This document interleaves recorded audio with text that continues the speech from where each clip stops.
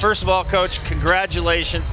What a run. I will get to the championship game in a second, but talk about how you got there. You beat some pretty dang good teams, Minnesota, Duluth, Michigan, who had, what'd they have, record? Four of the top five picks from last year's draft on that team. A lot of them are in the NHL now. Yeah, I know. No, it was murderer's row to get through to it. And I mean, even starting with our first game up in Loveland, it was great to be up where the Eagles play.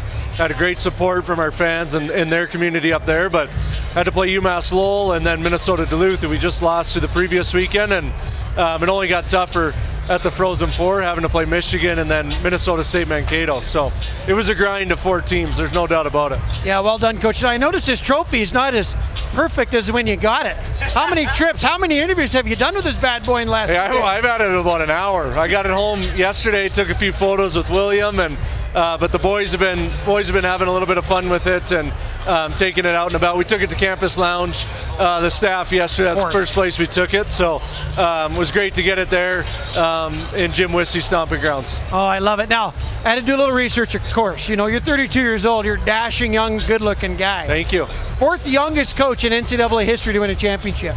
Yeah. What's it mean to you, or is it just kind of?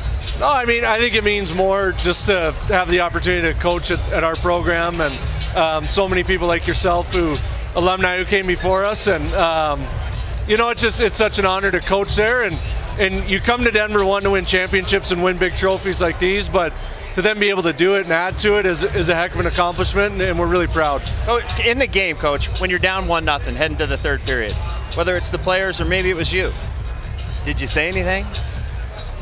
We talked in between periods, and a lot of it was just, it's a one-shot game still. You know, we haven't played our best yet.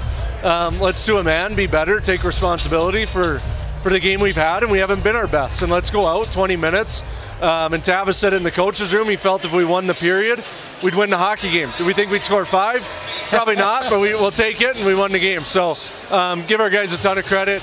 Magnus Krona held us in it, gave our guys some time to get their legs underneath them, and we were able to make some plays, and the game opened up, and we were able to capitalize on a few plays. Now, 2017, you won as an assistant. Yep. Now it's as a head coach. What's the best difference? I don't know. They're both great. You win your last game of the year, you're loving life. So, I mean, that's what everyone comes into it, starting with that goal in mind, and we're thrilled to have done it. We obviously hope the Avs can follow it up and hoist Lord Stanley here in Ball Arena. Coach laying down the gauntlet, eh? I know. I like it. Hey, we hope so too. Real quick, back to the bench. Was there a point where it was 3-1, 4-1, where you're talking to your assistant coaches, or you're looking up at the Jumbotron and you can say inside yourself, my God, I think we've done it? Yeah, I mean, I think the 3-1 goal is obviously huge, but there's still time left on the clock, but it just gives you a little bit of breathing room. And then obviously the 4th goal, you know, there's 2.5 left, and we're just trying to tell the guys, hey, stay in the moment, enjoy it, you know, watch what's going on, take a look around, because this is something you'll never forget the rest of your life. Awesome. And Coach, you got a 10-month-old at home. You're a national champ. How many hours of sleep over the last 5 days? Be honest.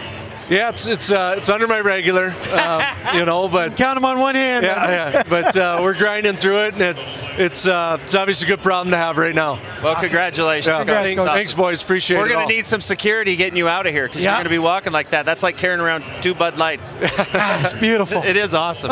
Congrats. Thanks, fellas.